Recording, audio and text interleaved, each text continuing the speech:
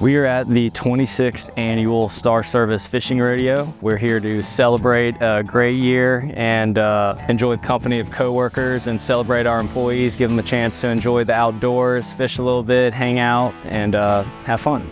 It's really important for us to host events like this for our employees. Really gives us a chance to get to know each and every employee in an informal fashion away from work. You know, we all get to hang out, get to know each other. It makes it a great company because we do events like this and we're able to enjoy each other and grow together. We've got inshore and offshore anglers. It's actually a record year. We've got 105 anglers this year. So it's exciting, it's fun.